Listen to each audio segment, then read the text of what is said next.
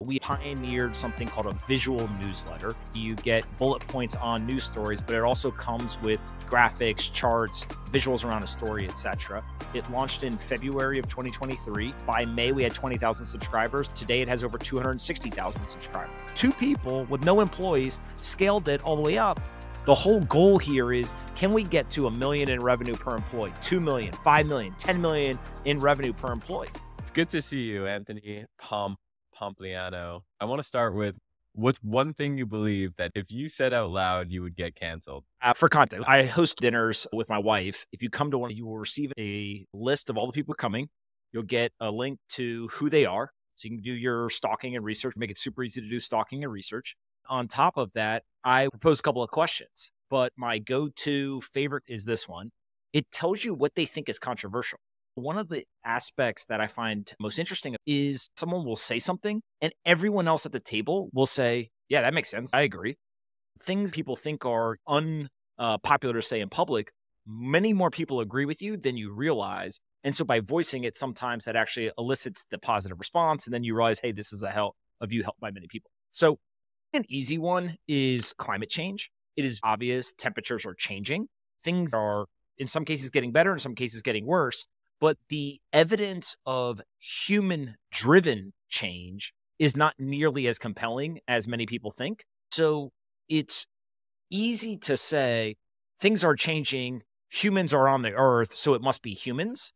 But when you go and talk to a number of these climate scientists and probe into why exactly is it changing, like explicitly, is that human-driven or not, the evidence is not compelling yet. I say yet because we may have a study that comes out and all of a sudden it's like, bam, this is exactly what it is. Also think of this, if you take all the cars off the road, or if you were to prevent all the cows from farting, would the climate stop changing? Is it enough to reverse the trend? I don't think that we have compelling evidence yet. I'll try to get canceled with you right here. Just backing off that, I was in Montreal, and Montreal, you go to the grocery store and you have to bring your own bag. I bought a ton of stuff and didn't realize that I had to bring my own bag. And I asked the cashier, why do I need to bring my own bag? And they go, well, we don't want to hurt the environment, which I understand. But the question is, plastic bags, how much is that really impacting climate change? The thing with data and these scientific studies is it depends who you ask. One of the skill sets I think is going to become incredibly important in society over the next, 10, 20, 30, 40, 50 years is, can you critically think and have independent thought? Those two things are related. Many people say, critical thinking is important is because they're worried about AI and fake content, all that. But if you look at public narratives and go and read source material and actually do some of the work yourself, you start to understand there is a disconnect between some of that source material and public narrative. So you also have to be careful. Sometimes it doesn't matter what the truth is. The public narrative is actually the thing that prevails. I'll give you a great example. Financial markets show this all the time. A company can be bad, not worth buying, but the public narrative is that the company is great. And so for long periods of time, the stock price can go up. If you find a company and you're like, this company sucks, everyone else thinks it's amazing, I'm going to short it at $20 a share. Well, if it rips to 100, you're going to lose money. You're short. And yes, maybe eventually you are correct and the company goes to zero, but the public narrative was more important in the run from $20 to 100 than actually quote unquote truth. If you want to understand the minutia, the details, the nuance, you also have to understand, does the minutia actually matter in terms of making money? Sometimes those two things are aligned. Sometimes they're in direct opposition. And that's what makes investing so hard. You're canceled, by the way. I'm canceled. I tweeted something that went viral that's kind of related to this. I want to get your perspective on if it's true or not. The thing I said was, we're in a newsletter bubble. We are in a newsletter bubble for commodity content. We are in a scarcity in unique content vertical. I'll give you two examples.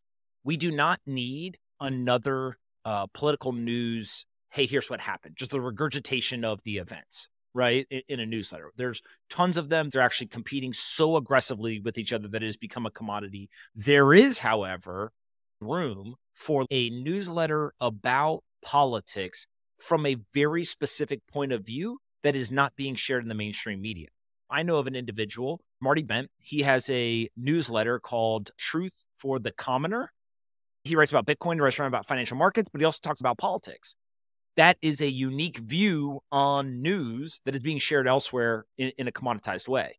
From that perspective, let's say he was only writing about politics. And you said, okay, I can go to Politico. I can see what they're writing. I can go to 5 other political newsletters. The other 5 newsletters in politics are going to overlap with Politico's coverage because they're regurgitating what's happening. Truth for the commoner is going to have a unique view, cut through the noise. It will not be for everyone. So a lot of times when I evaluate content, newsletters, media properties, I ask myself, is this content going to repel some large portion of people? Because if it is going to repel some large portion of people, it will attract another large portion of people.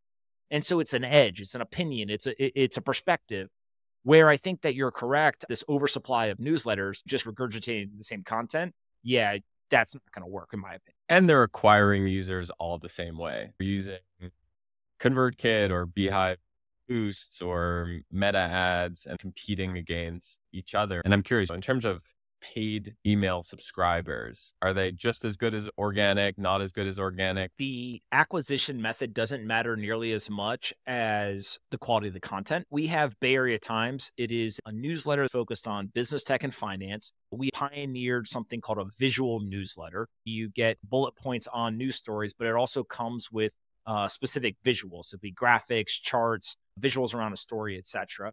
And so it helps you retain the information. And frankly, people don't want to read a lot. They would rather just view pictures, right? It's why children like picture books. Same thing here.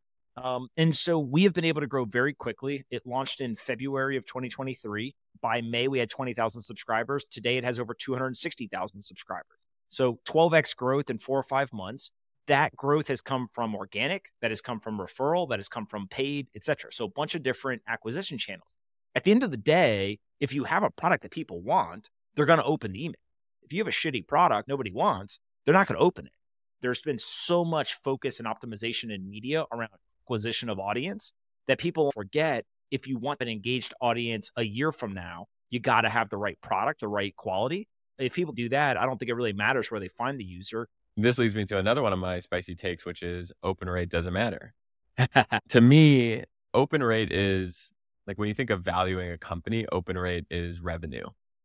I don't care what your open rate is. I care about clicks per send because that shows me how engaged it is. What do you think about that? It depends on what your business model is. Email specifically, if you are doing brand awareness ad campaigns, that's your model for monetization. You don't need anyone to click. All you need is to be able to open and look at the ad. It is increasingly harder to do that as advertisers get more data-driven and direct response oriented. If you have direct response advertisers, then you absolutely need clicks. The whole point is how do you drive the ROI?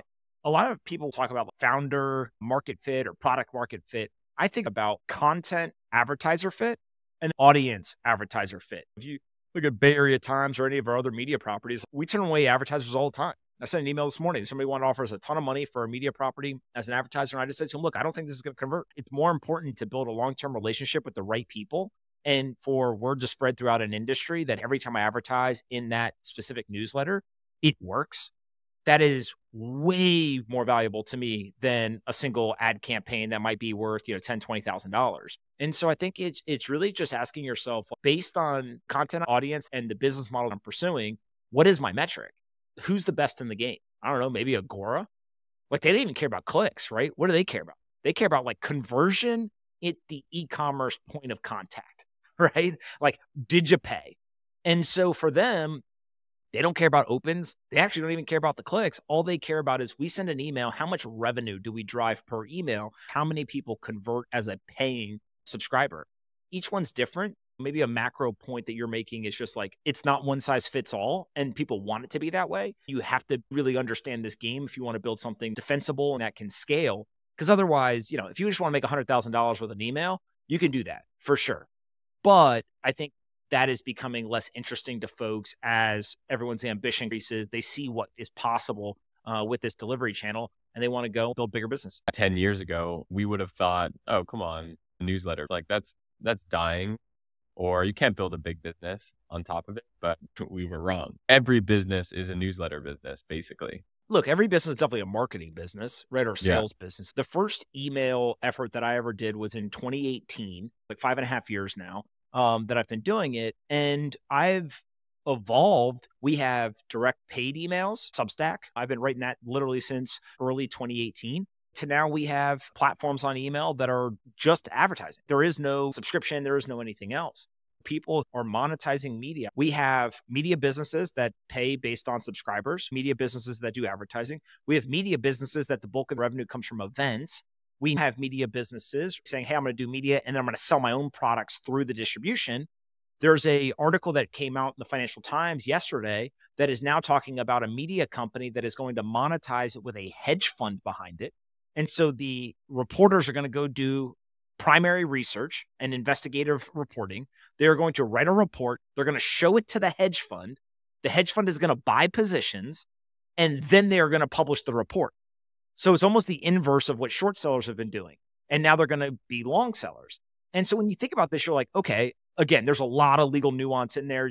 How are they going to recruit journalists to do this type of work? Like there's a lot of questions, but it's very obvious people are saying, okay, there's a tension in media. How do we monetize it? People are going to continue to experiment with a whole bunch of different methods. 5 years from now, we're going to be like, okay, here's the ones that worked. Here's the ones that didn't. Everyone's going to go run out and pursue the ones that work. Bay Area Times specifically, did you have the idea for the visual newsletter first? And then you were like, how do I apply that to tech business news? This was not my idea. Somebody else was like, hey, I started this newsletter. They actually reached out to my wife, Polina, to interview her. She sent it to me and was like, this is pretty high quality. As soon as I saw the first issue, I was like, this is a grand slam as long as it scales. And scale means you got to do it every day. We're going to be in your inbox every morning.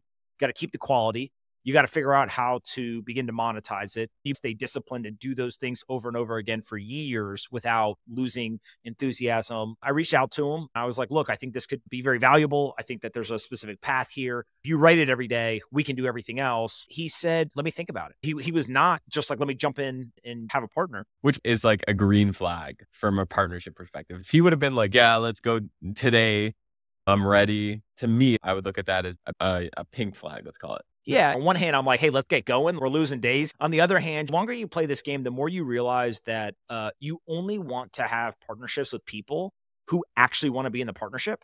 I can be pretty compelling. I've been doing this a long time. I'm persuasive. But if your heart's not really in it, let's figure that out now versus 6 months from now when you're like, the persuasiveness has weared off. Now we're in the grind of the day-to-day. Why did I do this? Well, like we just wasted 6 months and it's not going to end up working. I want to find long-term partners in these businesses and make sure that we're both double opting in, kind of like marriage, right? Like till death do us part, in sickness or in health, like we're in this together. And so what you end up finding with Bay Area Times, it was just me and him from February until 2 weeks ago. There was no employees. There was no anything. There's not very many people who have had any degree of success that are still willing to do something like that.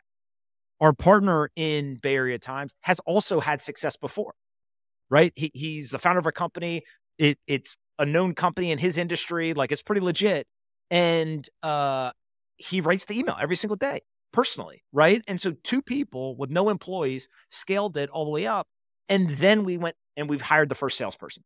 After almost a year of just us 2 with no employees doing this, now we know this works. Let's go scale. Everyone wants it to be successful immediately. And we did see subscribers growing very quickly and figured out stuff there, but we were very slow to add expenses. We knew to optimize for long-term success, not just short-term, grab as much money as we can. And then all of a sudden, it flops and ends up being worthless. Like it very much, can we build a news outlet that ends up being unique and has great resilience to it, because that's really where the bulk of the value will end up being. Well, yeah, I'd make the argument that if it is unique, it will be resilient. I remember seeing Bay Area Times a few months ago and being like, okay, yeah, I see this working. I also think the name itself, Bay Area Times, like I was like, whoa, was this created in 2023 or 1923? The 2 questions everyone has is, when was it created? And is this like a small paper in the Bay Area, or is this just leveraging Bay Area? There's a bunch of tricks and tips or hacks or whatever that probably will lend itself to a higher degree of success. But then sometimes you just get the ingredients right. If you're cooking, like you have a recipe, you did a tablespoon, maybe a tablespoon and a half, it tastes good, right? Who cares? Walk me through how you want to scale Bay Area Times. It has 250,000 subs. I know you're thinking big. Walk me through where you want to take it. I try not to be super prescriptive about the long term. I know that news, specifically around business tech and finance, is ready for a new property that is able to deliver on two things. One is visual content, and two is a perspective on the world that tech and business is good, and not spend our time kind of attacking these industries. What is beautiful about how we built this is we have deliverability. We have direct relationship with these individuals. Take the Pomp letter, which is the Substack that I write. I mean, it's getting 6 figures of readers every day. On any given day, that's probably the number one article on a CNBC or a Bloomberg website. Barry at times is very quickly going to become bigger than the Pomp letter. And so as that scales, then it just comes down to how do you want to monetize it? And so again, there's ads, there's subscription, there's events, there's all sorts of stuff around data, et cetera. In the first 12 to 24 months, all we try to do is launch, nail the operations, and become profitable. What that exactly entails, we don't even know yet. We only have ads. We have one ad slot in every email. Like, we haven't optimized this at all, but guess what? We sell out all the ads, right? We've got revenue, and we're able to say, okay, we've earned the right to think about stage 2 of this business. The beauty of media is it's very similar to software. Software is words in a database that you sell over and over again. Media is words in a database that you have to write every day, but it only takes usually 1 or 2 people to write those words over and over and over again. BuzzFeed has over 1,000 employees. They do $400 million in revenue. And the company's worth $50 million in the public market. It's crazy. Vice has, I think, 3,000 or 4,000 employees. What are these people doing, right? You're telling me you got $400 million in revenue at BuzzFeed. You probably could fire 2/3 of the staff. Now, again, it's horrible. I don't want people to lose their jobs. But how do you optimize the business? You could cut costs significantly, keep 70, 80% of the revenue, make it a profitable thing. The question is, are the businesses that already got really big able to do that? Or do you need the upstarts, the people to come along and say, hey, actually, we're not going to get big in terms of headcount. The whole goal here is, can we get to $1 million in revenue per employee, 2 million, 5 million, 10 million in revenue per employee? You know, if you think about the most profitable media company on a per headcount basis in the world, it's Joe Rogan's podcast. 2 employees, right? I thought you were going to say Warren Buffett. Yeah, Warren Buffett is the influencer. Warren Buffett created the creator economy. Everyone gets mad when I say that on Wall Street, but the guy is 100% a financial influencer. You have the Pomp's letter. He has the Warren Buffett's letter. Same thing. Listen, the guy throws a financial conference every single year, and people literally take like the financial Mecca trip to Omaha, and they sit there, and he basically hosts a live podcast. Yeah. He's an amazing investor, but Warren Buffett would not be Warren Buffett without all of the influential components of media and interviews. Joe Rogan's got 2 employees, himself and one other person, and they have a $100 million deal with Spotify. They do $50 million per employee. We are entering a world where there are going to be businesses with very small teams that have significant revenue. You segued into this brilliantly. So here's my spicy take from this tweet. I said, solopreneurs equals solo burnouts. Think you're a one-man/woman army? Cool, give it a year. You'll be so fried, you'll hire a team just to get a day off. Many solopreneurs will hire teams and be even more profitable and be happier than being a solo operator. Think. Software, employees, capital, these are all leverage points for an entrepreneur. When it comes to entrepreneurship, you can definitely have an advantage in terms of less employees, but I don't think that we are going to see very many one-person companies reach significant scale measured in 9 figures of revenue. The world likes black and white. It likes the extremes. But maybe the common format is going to be great entrepreneur, small team, big revenue. Is there a difference between 1 employee and 5 employees? Not really. But there's a huge difference between 5 employees and 500 employees. The solopreneur, they're like, okay, I just don't want a big team. I want a big revenue, which is much more feasible than I'm literally going to do it exclusively myself. My point on solopreneurship is you don't want to be the single point of failure. It's one of those romantic ideas. Escape your 9 to 5 and be a solopreneur and make millions of dollars a year. But the reality is it's about making some $1 million a year of revenue to hire yourself out of roles to create leverage? There are a ton of people who operate one-person businesses, lawn care, writing on the internet, or anything in between that make 500,000, a million. If you want to make more, you got to get some sort of leverage. What ends up occurring is a lot of people saw, oh, I can make money doing this, and they ran 100 miles an hour. But the person who's able to do 80, 90% of financial performance in terms of profit, but do it for 20 years, is going to make way more money. So it goes back to like, what do you want to do? And by the way, some people are literally like, I don't care how much money I make. I just want to work by myself and not have to interact with people. Then great, go do that. But I think there's a lot of people who are playing the game of business who are saying, hey, I want to make as much profit as I can while also enjoying the freedoms of owning my own business. And those people are definitely going to have a team. So who are you looking up to these days in the high leverage, high revenue world? I don't really look up to anyone in that world. The people I spend the most time studying are like the goats of last 50 years who did it in the legacy world. What lessons can I learn from the deals they did, the strategies they pursued, et cetera? And then how do I morph those for the modern world? Look at Rupert Murdoch, built a massive business. News Corp, if you are in the media world and you don't understand how News Corp works, if you don't know the story of how Rupert was able to go from basically owning a newspaper in Australia to literally owning Fox News, like go study, right? You haven't done the work yet to really understand how that game got played. And so the way he did it is not the way to do it today. But a lot of the lessons, a lot of the insights he had can be applied today. For example, when he went and acquired some of these less journalistic publications that were more like the tabloid type stuff, he understood eyeballs pay the bills. He understood where the eyeballs were. Doesn't mean that you or I or anyone else should go out and buy tabloids, but you know what'd be really simple takeaway? Where are the eyeballs today? And maybe you should go try to either build or buy those types of properties. Too many people, they're a student of now, and you can learn a hell of a lot by going back and looking at people over time. It's so much lazier to copy people who are doing it now. The takeaway for me from the tabloid is like, where is mispriced eyeballs and where's cheap eyeballs? I could take that and within the context of email newsletters, within the context of X, within the context of Instagram, where are these mispriced eyeballs? And then how can I put together a deal that allows me to buy some of these businesses? Yeah, and understanding where the similarities and the differences are, right? Rupert Murdoch rolled up a bunch of media properties in News Corp. He also then tried to start a number of companies within similar verticals or kind of tangential. They just started book publishing, like all this stuff. Entrepreneurship is the same thing. Like you're playing a sport. And you can either be a professional or you can be an amateur. And amateurs get rolled. Did you put the work in to actually understand how to win this game?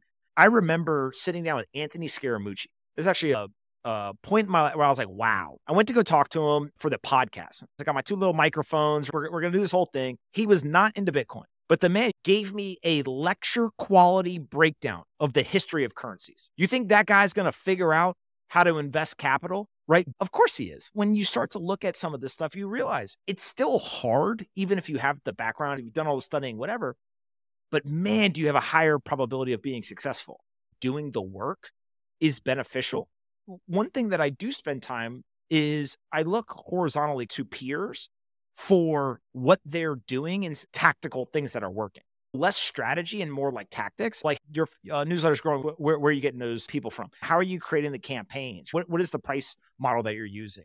All these different details, that's where I look to peers, because reading a book about Rupert Murdoch's not going to help you understand that level of detail. One of the most powerful feedback questions that you can ask any friend or anyone is, what would you do if you were me? I'm running Bay Area Times. I'm looking to grow it to 500,000 subscribers within the next 4 months. What would you do if it was me? I'm actually more careful now than I used to be about giving straight up advice. Maybe it's maturity. Maybe it's just like a lack of self-awareness or like social awareness previously. But now I'll ask a lot of questions. Hey, what do you think about this? Or have you tried this thing? What do you think would happen if you did try it? Like, get them to just think. And usually what you find is they already know the answers. And one of my favorite conversations is where you're basically telling someone like, dude, let's go. You got to speed this up. And you realize they just kind of been bullshitting themselves. right? And then they're like, oh yeah, you're right. Okay, I got to get to work. See ya. What people should be doing is motivating each other and keeping everyone focused in a world full of distractions. Now that you're older, what are you, 34, 35 now? 35, I'm a real old guy. I meet 20-year-olds and they're like, dude, whew. Now that you're older, do you think you feel more comfortable asking questions now versus you were 23? When I was younger, I was arrogant and like, hey, I know it all. I wanted people to think I had the answer, even when I did. In hindsight, you're like, man, that was so stupid. Now I'm very unapologetic about it. I was at dinner recently. Somebody was there. He owns one of the hottest movie production companies in the country. I mean, this guy. I was like, hey, man, I apologize in advance. I got a lot of questions. And I started grilling him out of my own curiosity. When we got done, maybe 20, 30 minutes later, this guy had the smile on his face from ear to ear. He was like, nobody ever gives a shit about the details of my business. And so it was cool because then it led to a conversation where he was essentially asking, hey, what do you think I should be doing? How could I use things from the internet to better our operations or whatever? If you're just like unapologetic and you explicitly tell people like, I'm interested in what you do. I don't know anything about it. I would love for you to teach me. People are so excited to do that. And they will end up telling you like a crash course in that industry, in that thing that you just can't get anywhere else. And so if you think about podcasts, if you think about all these different tools that we have from a media perspective, that's why I enjoy it so much. The podcast is the way for me to trick smart people into teaching me. And then I'm just like, oh, by the way, I'll trade you for your time. I'll send out the same conversation to a bunch of people and they'll all like it too. But at the end of the day, it's like they came on and for an hour taught me something. How can you not enjoy doing that? So just being unapologetic about wanting to learn is kind of a superpower in a way. Are you a media guy now? Is that how you describe yourself? My entire life was always the combination of two things. How can I create things or provide things that generate money? And then how do I invest that money?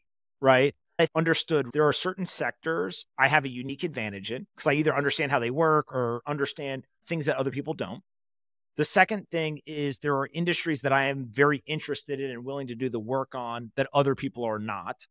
And then the third thing is my track record from an investment perspective is good enough for me to continue to invest the capital in the way that I have been for the last decade. It will be a very positive outcome. We know the playbook. Let's just keep doing this for the next 30 years and do it in a way that we are well positioned for resiliency. If we don't shoot ourselves in the foot, we could build something pretty special. What does special mean to you? Because you can easily just pack it up and sort of write Pomp letter, basically, and live off Pomp letter. I tried to retire 2 or 3 years ago. It lasted like a couple weeks, and then I was like already doing shit. For years now, I've basically just had the idea, I want the economic freedom to be able to spend time with my family. My wife and I were talking about this recently. Like, you actually don't want to spend 24 hours a day, every day with your wife, your kids. It's important to spend a lot of time, but also to have some time apart because it makes the time that you're together special. There's balance, and for everyone, it's a little bit different. But having freedom, one of the things many people who work with me know is in the afternoons, I usually go for an hour or two long walk and I'll do phone calls while I'm doing it. And if I don't have phone calls scheduled, I'm walking with my wife and we're talking about various things that we're doing, and et cetera. I covet that time. If I didn't have the economic freedom to be able to go do that, I think my life would be worse. I would be less happy. So that was a big goal, the freedom to spend time with my family. The second thing I think a lot about is how do we identify big problems that are out there in the world and weaponize entrepreneurship and capitalism to solve them? If you look at many of the people who have been able to do this throughout the decades, usually you have to reach some degree of success and have some degree of security before you really have the ability to do that. You trade off short-term income and revenue opportunities for long-term impact. I was talking to somebody yesterday and I said, what are you optimizing for in your career? And they were like, make more money. And that's not a negative answer. That's a super honest answer. Great. You should go try to optimize to go do that. I think that there's a whole generation of people who are waking up and being like, okay, at some point that tips from $1 extra is going to change my life to 1 extra unit of impact is actually going to further something in the world or give you some sort of intellectual reward. I'm optimizing for the latter. What does economic freedom look like to you? What does that actually mean? When you're single, economic freedom is just like, do I have more money than I have bills? You kind of get older, you get a couple more responsibilities. I think it then becomes like, okay, do I have the ability to not work for 2, 3, 4, 5 years and have enough money in the bank to cover expenses or something like that? And then eventually it gets to like, do I have a setup where I can cover expenses for a very long time. And also I have capital or value in a mechanism that will allow for my wife, my kids, anything. If I was to be hurt, die, whatever, they will be okay as well. I have friends that they live in a super rural area, $5,000 a month, they're golden. Right. And so, like, I don't know, right now you put $100,000 in treasury bills, like you're good. On the other hand, I have friends that, they're living on credit cards. And you're like, dude, you literally have a lifestyle that you can't make enough money. Like there is no amount of money you're going to make that is going to be able to give you true economic freedom. Everyone focuses on the revenue side. Like, the expense side is pretty important. And expenses, I put expenses as both the actual financial expenses, but also the expectations or like the mental expense. And so the lower your expectation, the lower your need, obviously it's easier to hit. And so just optimize for low need, high, quote unquote return, and you're in a great spot. I think a lot of us fall into lifestyle creep. There's one person I have in mind. The guy makes millions of dollars a year, but he spends millions of dollars a year, and he's literally living on debt. I think you do have to do some soul searching around what is important. What are the things that I want in my life? Figure out what economic freedom means to you. I totally agree with that. I know a lot of people who spend money on things you or I think are stupid, but it makes them happy. And I don't think of that as a negative expense because they're getting the intellectual stimulation or the positive benefit of it. Maybe they pay a really high rent because they want to live in a nice place and they work from there, but they don't own a car. And they're just like, hey, I really don't go anywhere. And so like, I don't also have a Ferrari. There are ways to balance things out. And obviously the point of trying to drive economic value for yourself and for your family is to enjoy it. But you got to figure out, what do you actually enjoy doing and what are you trying to do because everyone else is doing it? Can you talk about what impact you want to make and how you think about coming up with what that is for yourself? One example, we've got a business in the employment sector. We've helped over 3,000 people get a job in the last 2 years. Like, wow, we changed 3,000 people's lives where they were able to go get a job, make more money, like do all this kind of stuff. We didn't start it out like, we're going to make an impact in people's lives, right? But very much it was aligned with, okay, we can create a capitalist-driven business where we make money, but we are doing it because we are serving both companies and these potential hires.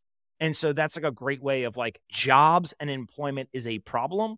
Let's go try to solve that. We are making a positive impact, but we also have aligned it with revenue and a sustainable business. There's another way to look at it, which is every time we partner with someone to create a business, we are essentially giving them the option for freedom. Take a media property. We have a media property we recently launched. There was somebody working at a big media company. Now they're not. And guess what? They're going to make a hell of a lot more money doing it solo than working inside of that big company. We are going to make sure that it is successful. In some weird way, positive impact could simply just be one person getting into the game of owning their own business where they have more unlimited upside than inside of a corporation. And then there's also impact in terms of philanthropic stuff. And Polina and I spent a lot of time there trying to think through what can we do? Where is, kind of leverage points to kind of create positive impact. But also, if people go to dinner with me, one of the things I will always say, if you ever get the bill, let's say you're at dinner and the bill's $100, throw an extra $3 to $5 in. It don't mean that much to you, right? It means way more to the person who's receiving it than the person giving it. And what you find is you just went from 20 to 25% tip. That literally is the difference. Someone being, oh, okay, I got my 20% tip between, wow, that person is so generous. It's $3 to $5. Forget the generosity piece. That person gets that extra money, looks at it, smiles, and not to be corny, but the world becomes a better place because that person is more likely to be more kind. 100%. To other people. If they did a good job, what's an extra $5? Whatever. Just having that mentality as you go through life. If you can get in that mentality of like, help everyone around you be better, get better, make more money, do all this stuff, I promise you value will accrue back to you over the long run. One of the things I tell every person I meet, let me know if I can ever help you. When I started saying it, people were like, that's weird. I have had people call me and be like, the equivalent of like, I may be going to jail, what should I do? All the way to people who are like, hey, a family member needs a job or anything in between. And what you find is like, I'm not some magician. I can't solve all these problems. But you know what I can do? You need a job in a certain sector. I know somebody who works in that industry. Let me introduce you to him. If you have that positive impact and you continue that over the long run, then value comes back to you. You're not doing it because the value is going to come back, but it's one of these things where it's good for the world and you feel good, selfish in the way that like you feel good doing it, but then also it happens to be good for business over the long run. I have to ask, what are 2, 3, 4 books that folks should be studying if they care about building a business on the internet? Unreasonable Hospitality is a great one. There's a bunch on Rupert. There's also a book called The Successor on Lachlan, Murdoch, Rupert's son, that tells the story from a different perspective. There's a book called The 50th Law by Robert Greene and 50 Cent. Fantastic, about overcoming fear. Obviously, Peter Thiel, 0 to 1. There's a book on Suleiman, Ollian. Suleiman is one of the wealthiest individuals that came out of Saudi Arabia. The book is nearly impossible to get, but it really explains like he just kept saying yes every time someone was like, hey, do you know someone who does this? And he'd be like, yes, I can do that. And he would create a business for it. I've taken a lot of inspiration from that mentality. How to Get Rich, Felix Dennis, Sam Parr told me about that one. I thought that one was pretty good. Richard Branson's book is really good. The Rise and Fall of American Growth, that one's fantastic. My wife wrote a book called Hidden Genius, no-brainer bestseller, all about how successful people are successful. The Outsiders by Will Thorndike talks all about decentralized management, share buybacks, stuff like that. Elon Musk, Walter Isaacson, Urgency, how he's built the businesses that he's built. Let's see. The War of Art. Have you read that? Never even heard of it. That's a super easy one. Steven Pressfield. The War of Art is fantastic. I'll give you like a weird one. Good Profit by Charles Koch. Good Profit is probably one of the best business books I've ever read. He went back and he looked at what made great civilizations. What are the dynamics in terms of governance and economics and incentives and all this stuff? Then he brought it into his business and he created something called market-based management. Koch Industries is, I think, the first or second largest private company in America. And he like swears by this market-based management. We'll put Pomp's list in the show notes. Thanks for coming on. I appreciate it.